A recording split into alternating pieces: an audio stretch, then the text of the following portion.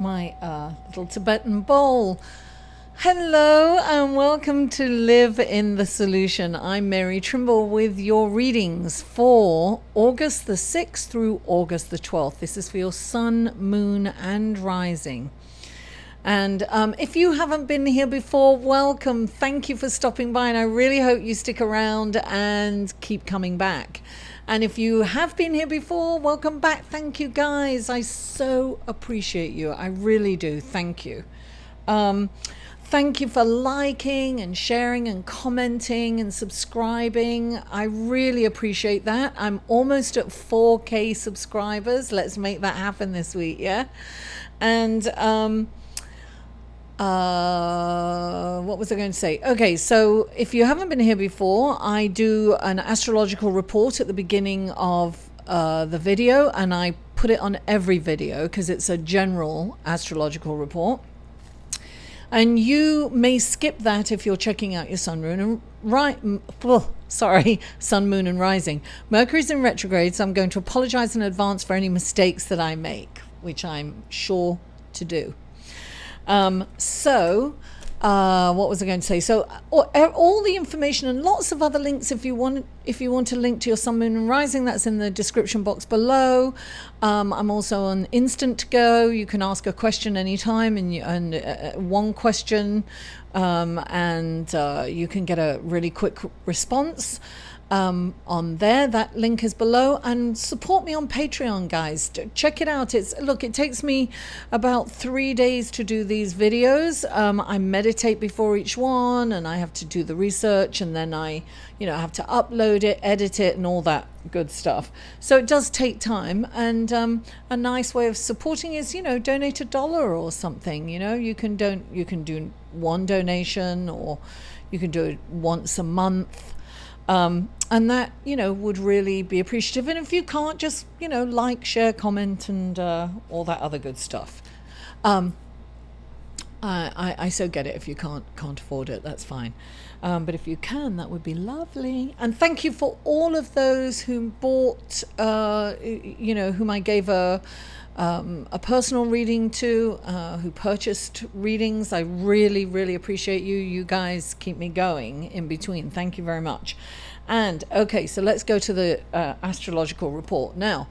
On the 6th, Venus moves into Libra. Venus is much happier in Libra. There's balance in our relationships. I think she's there till the 26th of September, I believe.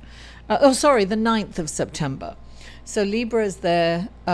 Venus is in Libra till the 9th of September. So that's wonderful. It's balance in our relationships. Venus is a lot more comfortable in Libra than she was in Virgo, for sure. And so we can balance our finances, balance our relationships. And then on the 7th, Uranus goes retrograde. We have 3 planets retrograde, right? We've got Mercury, Mars, and Uranus. So this month in general, guys, is going to be slow, and there's no point in getting frustrated. Well, we will tend to get frustrated, but think or take a deep breath before you react. I mean, that's my advice. I had to do that in the supermarket. Was it last night? No, the night before. I had to walk away from a situation before I said something I might regret.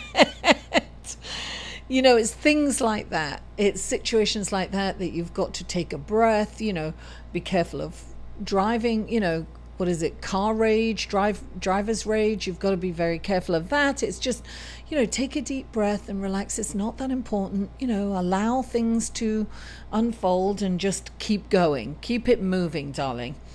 Now, I want to talk about the energy of the month, numerology wise. Now, this month is the number 19. How do we get 19? We add 8, which is August, it's the 8th month, right? And then we add 2018. So we add 8 to 2 equals 10. And then we add, well, there's a 0, so that's nothing. Then we add a 1, which is 11. And then we add the 8, which is 19. Now, 19 is a karmic number. And 19 in the major arcana represents the sun, right? It's the sun card in the major arcana. And the sun rules Leo. And on the 11th, we have this new moon solar eclipse in Leo.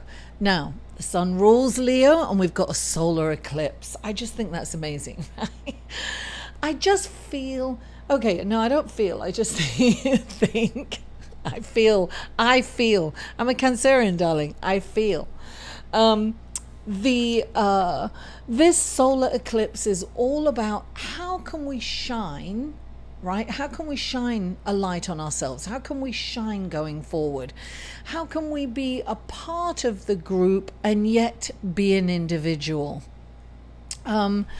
This is the truly new beginnings, because 19, 1 and 9 equals 10, and 10 reduces down because 1 plus 0 reduces down to 1. So this is the third of 3 eclipses that we've just gone through. This is truly new beginnings. Now, I'm not saying start a new project or anything, but this is going forward differently within ourselves and asking ourselves, how can we shine? How can we be an individual and yet be a part of the group, right? I think that's a wonderful question to ask ourselves at that time. There are so many other things and I will mention on the 12th, the 12th Mars moves, because it's in retrograde, it moves back into Capricorn. Now, that's going to be great because Mars loves being in Capricorn. It can get things done, right? So even though it's retrograde, it's still about being able to move forward. But things are moving at a slower pace, and if we accept that, guys, life will be easier. If we can breathe before we react, then, you know, avoid major conflict wherever possible, because we are liable to say things we perhaps, you know, don't mean, or maybe we mean it at that time but may regret it later. And you know, Mercury's in retrograde. We could be misconstrued or misinterpreted. What we say might be misconstrued. So it's very important, you know, to think before we speak. So without further ado, let's go to your reading, shall we? Hello, Aries, and welcome to your reading for August the 4th through August the 12th. This is for your sun, moon, and rising, and this is a general reading, guys. So take what resonates and leave the rest. And if you want a personal reading, you can click on this link right here, and that will give you more information on how to get one. So the first card out for you guys is the 3 of Wands. This is like optimism. This is Sagittarius, darling. This is like being open and optimistic, and this is like expecting your ship to come in. This is knowing that your ship's coming in. This is having long-term optimistic plans. This is making long-term optimistic plans. It's seeing the future in a really favorable way. So he's down at the docks and he's just waiting for a ship to come in, and that's what you kind of have to do metaphorically. You've got to wait for your ship to come in. You know it's coming in, you're just waiting for it. It's getting here, darling. Your ship is coming in, and you need to make, and when I say long-term plans, I don't mean a few months, I mean years. If you fail to plan, you plan to fail.